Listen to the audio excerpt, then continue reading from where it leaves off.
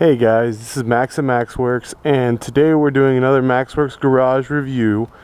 Today it's going to be a 2001 WR250F that's been converted for Supermoto use. So as you can see, it's got Supermoto wheels. It's got just everything it needs to be street legal. I've actually taken the horn off at the moment after we passed the inspection yesterday. But as you can see, it's got no gauge cluster, no nothing, and it's kickstart only. So we're actually going to be riding this bike around and talking a little bit about it. Here's the starting procedure. Basically, you want to swing this out, kickstart it out. You want to push down until you feel that hard spot. Pull in, go down a little bit more, one solid kick.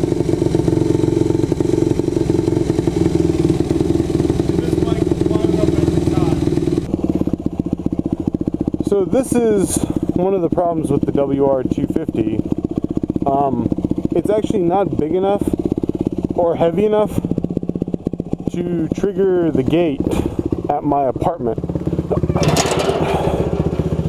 So we have to do it the old-fashioned way. So if you do live in an apartment and you have a gate similar to this one, this might be something you'd want to consider.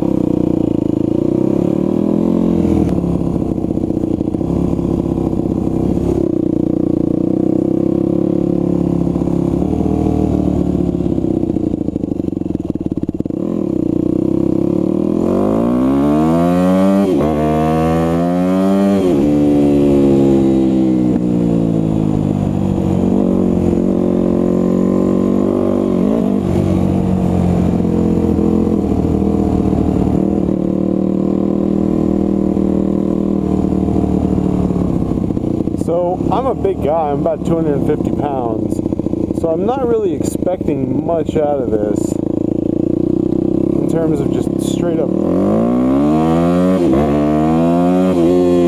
mean in terms of just straight up power wheeling, it's not really happening. If I yank up on it, it might do it, but for a bike that's making about 25 to 30 horses, this is really the sort of performance that you could pretty much expect. A lighter guy is gonna... There we go. I mean, it'll power wheel you up just a little bit. You know, you can hit that little jump right there. And it's good stuff. Good stuff. Definitely a good little bike. So let's talk about let's get out into the street here or whatever, and then we can talk a little bit about ergonomics and whatnot.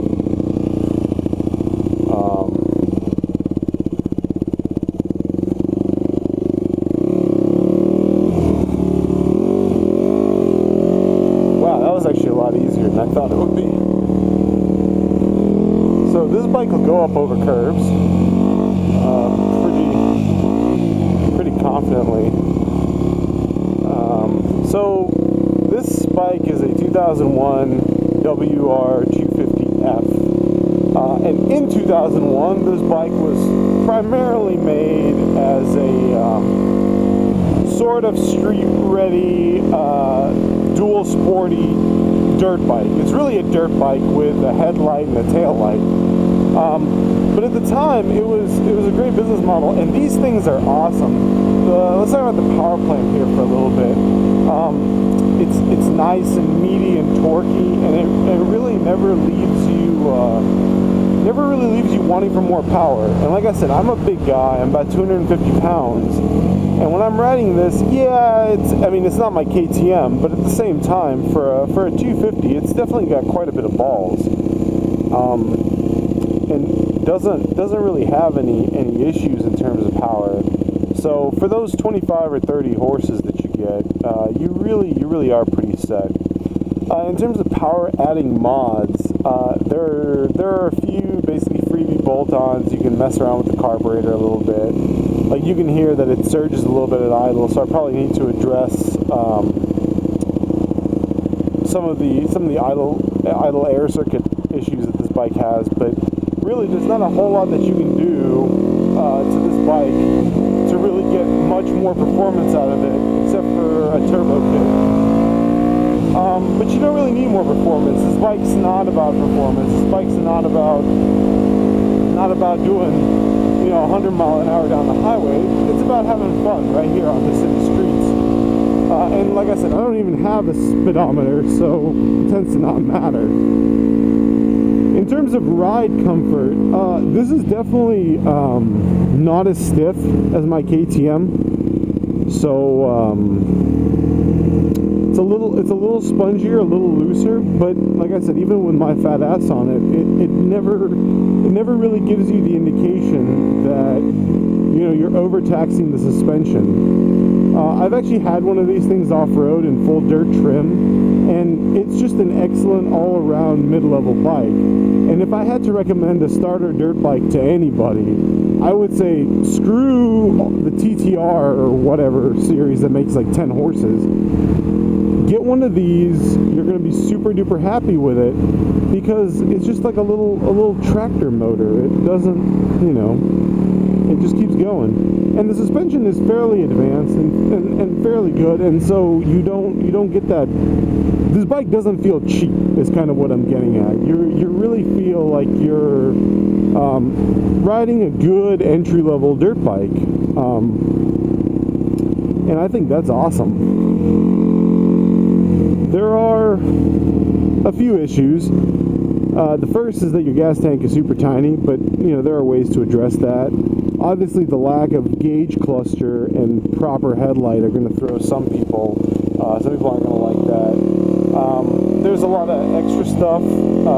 So there's a bunch of stuff to do with the carburetor that you can adjust to basically make sure that you get a little bit smoother performance. But if you buy an 03 or later, they're going to have the ability to be electric start. Also in 03, you have an auto decomp cam, and as a result, you don't have this decompression lever. You don't have to use it. You can also throw the 03 cam into this bike without any real issue. It bolts right up. But I just got this bike, but I don't really feel the need to get rid of the auto decompressor, or to get the auto decompressor rather than the decomp lever. To me, it just adds to the character of the bike. It's not an issue. Electric start would have been nice, but it's going to add weight. And so another thing is, don't think just because the 03 and later bikes had e-start that you can convert an early gen. You can't, because the cases are different. Or rather, you can, but it's going to cost a crap ton of money and not be cost effective in the least to do an e-start conversion on this bike. So if you want an electric start bike, just get one from the factory. It's going to be worth it in the long run.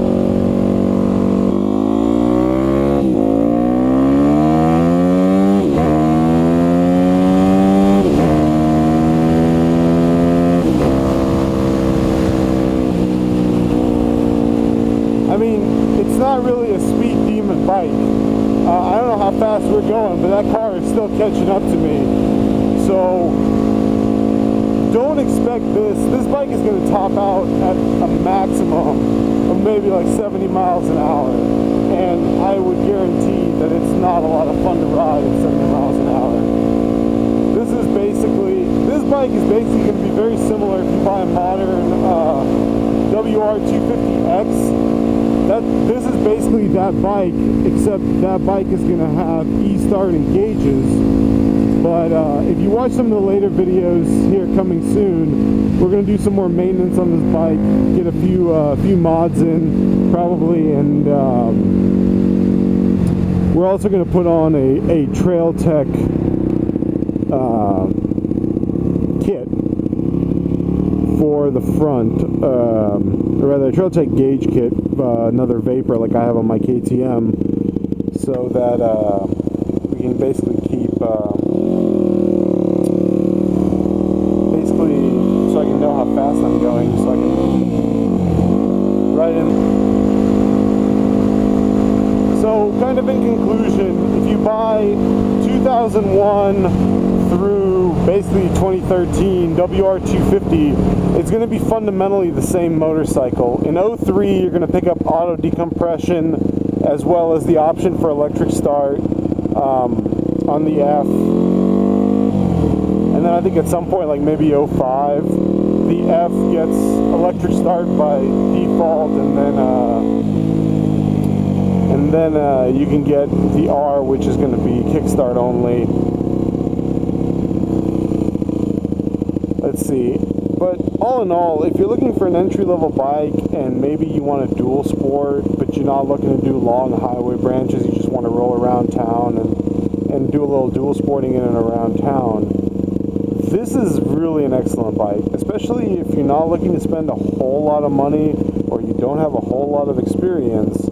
This is definitely a great place to start because this bike's going to be really forgiving. It's never going to want to try to eat your lunch. It's never going to want to try to fuck you up like a big bore bike will. There are some tuning issues. You really want to play around with the carburetor and stuff. To be honest with you, I've been riding this around for a couple of days now, and to be honest,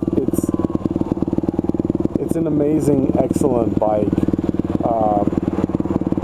You know, if I hadn't already built the KTM as my primary Supermoto, I would probably be pretty content to just own this, especially for the price I paid for it. So, all in all, if you're looking for an entry-level bike, you want, you know, a Supermoto or a dual sport, you basically want a dirt bike that you can take on the street without, you know, putting yourself in an awkward position with the law or with an insurance company or whatever. And by the way, insurance on this bike for me was free. I literally added it to my policy and the rate didn't go up. The previous owner had this as the only bike on his policy. He was paying about $50 a year. So insurance on this is basically next to nothing, and it's an excellent bike, and there's not really much else I can say about it other than it's a great little bike, and it's good for, I would say it's good for the guy who's not really interested on going on the highway ever.